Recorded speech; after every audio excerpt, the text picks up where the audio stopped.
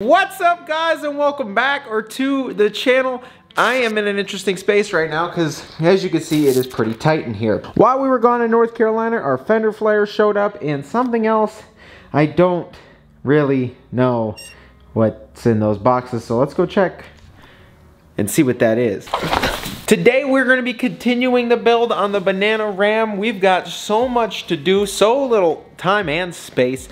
I apologize for the delay on this video, how there was no Sunday video, but while I was in North Carolina, I sat down and just thought about some things, and I want to give you guys the best possible content, and hopefully soon the whole shop and new home, new place, everything will commence. But in the meantime, we've got a lot to do to not only the Banana Ram, the Eco Diesel, and I've come to the conclusion that nothing that is sitting in the driveway can or really should be driven in the snow. So you guys can see my dilemma. I now have nothing I can really drive in the snow because obviously you put all that work into 6-7 lime, you don't want to get all that powder coating, everything all rusted up. The Banana Ram has never seen salt one time, and I'm not changing that now. Eco Diesel still needs brakes, and obviously the reason why I'm saying this is because we're having about 13 inches of snow come tonight, which is projected. And obviously the Hellcat ain't going anywhere in the snow, and the Tahoe is going to one of you guys. All of which I have no transportation in the snow. So Katie and I did a whole bunch of stuff today, got it all done, so we don't have to drive anywhere tomorrow. Oh, I know what that is. But that's a special announcement for another video. But anyway, today we're gonna be tackling our headlights for the Banana Ram. And also, depending on how late we get those headlights open and stuff, I may very well try and, well, paint them tonight, but also get those factory headlight moldings out so we can paint those, put it all back together at once, and then only thing we have left on the front end really is the bumper. And with the bumper and bumpers being painted, that would complete our front end. And now I will say I still haven't decided on fog lights, whether I want to do factory, aftermarket. And as for the rear bumper and the front bumper, both are going to take their own day of painting because yes, we are painting the bumper plastics also to match that detonator yellow paint because why not? Which, in that time, can also include the painting of the plastic fender flares. So all of that coming to a video very soon. So obviously, we are gonna take care of our headlights today. Also, probably gonna do our third brake light as well. But like I said, there's a reason we're not doing the tails, and that's because we don't have any clear lenses yet. But other than that, our parts living room here is not getting any more empty at the moment. So like I said, 2 bumpers are gonna get painted soon, and almost a full color match will be complete. We're gonna do the handles and working out something special with the mirrors as well. So now one of the first things we have to do, I know a lot of you guys wanted a full instructional video on how to do these headlights. So I'm gonna mix the full instructional with the more content kind of compaction here. So you're getting full content and kind of an instructional video at the same time. So first things first, get an oven. This is what we use for powder coating, and we also use this oven for just headlights and stuff. Get one, obviously you can see purple powder coat in here, but get one that you won't be worried about or you don't need to cook in anymore. Facebook or Craigslist or a buddy or whoever, pick yourself up an oven that works and use it solely for automotive uses. But here we're gonna go. I'm gonna set this actually at let's go with 235. Some people use 220. I found last time I did a set of the headlights that Permaseal wasn't really letting up easily, so I'm gonna crank the temperature up, go just a hair longer, and then we should be able to peel them a lot easier.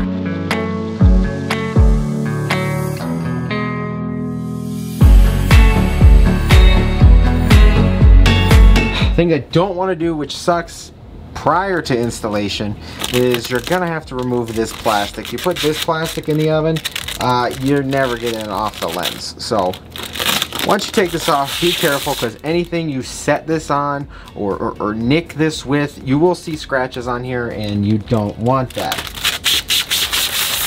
This is gonna bake for 15 to 20 minutes. Yeah, you heard me right. You're gonna bake your headlight for 15 to 20 minutes. There's only enough room for about 1 headlight to fit in there at a time, so kinda sucks. And then the Permaseal will be really, really soft, and we will act quickly and peel it apart.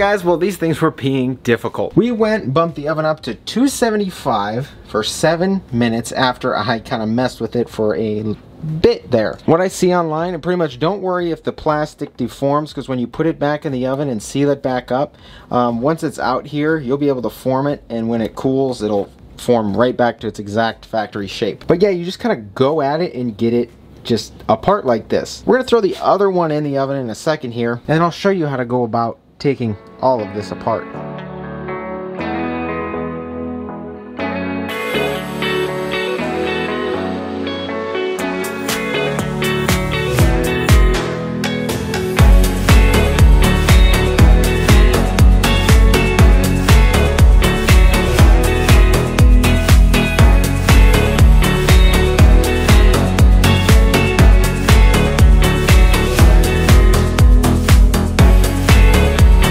Okay, so I'm going to show you guys a few things, especially with these Alpha Rex headlights, the ones with these kind of crazy projectors in here. So what we're dealing with is obviously our headlights themselves are bolted to this mounting bracket. Now getting this mounting bracket out is pretty difficult. There's one mount tucked all the way back down, up and in there. That is just more pain in the butt to get out than worth your time. So what I ended up doing over here, I actually would probably benefit better with a 90-degree Phillips, but we ended up getting this swingy dingy thingy and getting an adapter from a 3/8 to a 1/4, put in a socket that holds a drill bit, and that was enough to swing up in there, kind of curve like so, and unscrew the last screw. That got the bezel that goes around them out.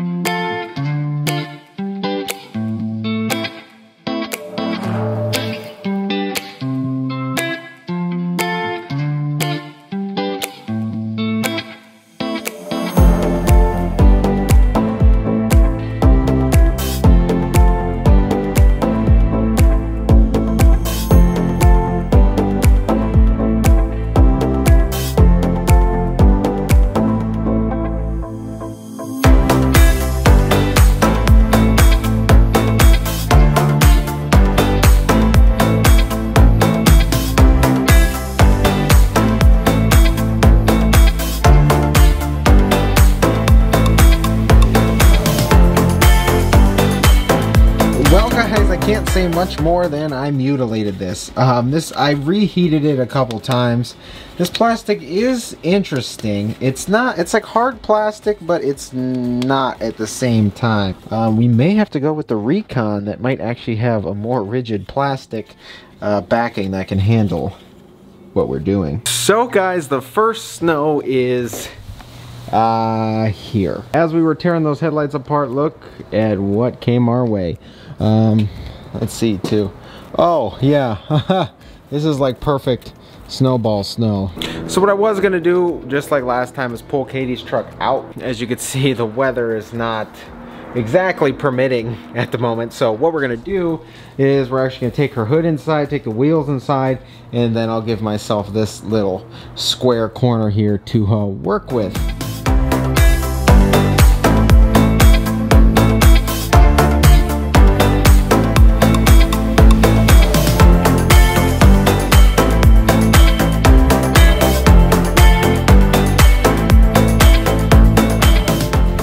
Alright guys, well, we got the garage all toasty, and we just actually used our fender flare box. Honestly, it was the perfect size to paint everything on, so that's what we're gonna do. I have a pallet out back, but it's way too wide, and would take up too much space for this little area we have here.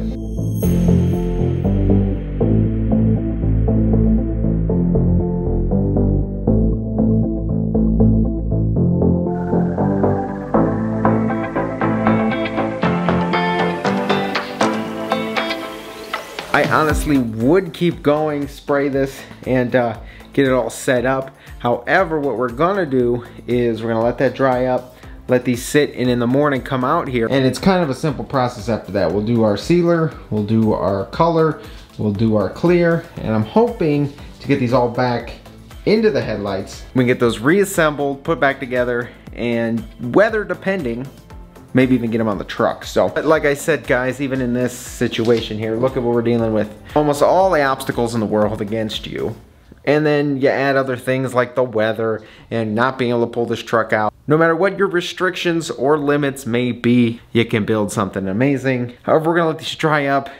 I'm gonna catch, well, now that it's 3 in the morning, 2:55. So now that it's like 2:55, I'm gonna go get like 3 hours of sleep, come back out here, and we'll get to painting. I'll catch you guys in the morning. Alright guys, well, it's the next morning here, and like I said last night, we had a lot of snow coming. I did not exactly expect this much snow. Look at this. I wish I had a tape measure right now. The bed line, the top of the bed is right there. That's the top of the bed. Coming over here, look at the Banana Ram 6.7 line. Look at our Hellcat back here. Moose Gang over here. I can't believe this. Literally, Santa came and everything. This is nuts. Guys, I'm in awe right now because this is a lot of snow. Well, guys, we made a lot of progress last night on those headlights. It took us a couple some hours to get those things split open, but we have them apart now. They're over there. We spent a lot of time sanding last night as well, like a couple hours getting those perfect. Now, I don't know if some people sit there and they open these headlights up and they don't sand them, but I don't want to have paint peel off within the headlight and I can't fix it without opening up. So I just go through that process and sand it off. I'm gonna mix up some sealer and some color, and we're gonna start spraying.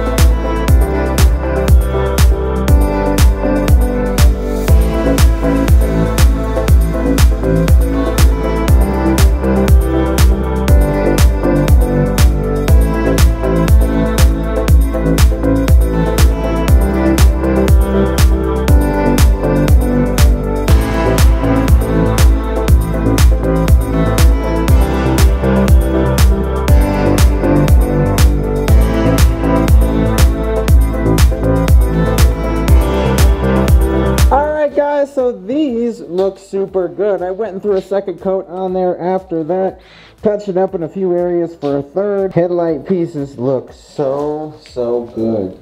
I honestly cannot say better things. This is about the third time using this Iowata gun. I know some of you were complaining about this. This is the only mask I had. One of you actually sent it to me to my P.O. box, so thank you for that. But this is like my third time using that Iowata, and let me tell you guys that the gun has a huge role in how your paint lays as well. Obviously, clean air, good filtration, good water separation, and then obviously setting the gun up right. But the way the gun atomizes the paint, sealer, clear, huge effect on how the paint lays. Because let me tell you, this again is a stellar paint job. Laid better than factory almost, and I just can't say better things. But yeah, we're gonna wait for those to flash up, and then we'll get to the clear. All right, boys, we got the clear mixed up. Let's take her home.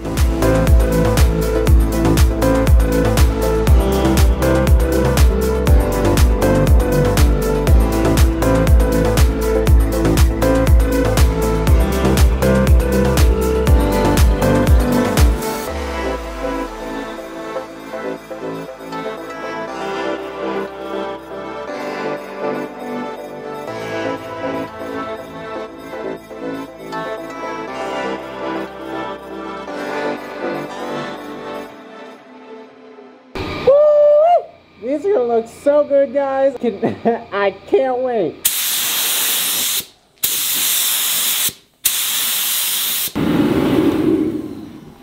Alright guys, well, we're gonna have these setting up here. Honestly, just gonna let these sit overnight. I really want all the clear to harden the way it needs, especially when you're going back into the headlight housing, and these will never be touched again. So just want to get it in there, and it'll get a little bake cycle tomorrow when we put it back together. Oh yeah, it just literally laid so well. Oh, I'm sorry, but I'm just thrilled with how this turned out. Well guys, boom, Banana Ram and its new headlights chilling right here. Can't wait to get these back together. Can't wait to get these on the truck. It's really gonna help us. Obviously we're gonna get rid of those halogen bulbs and give us more brightness and obviously a better look overall.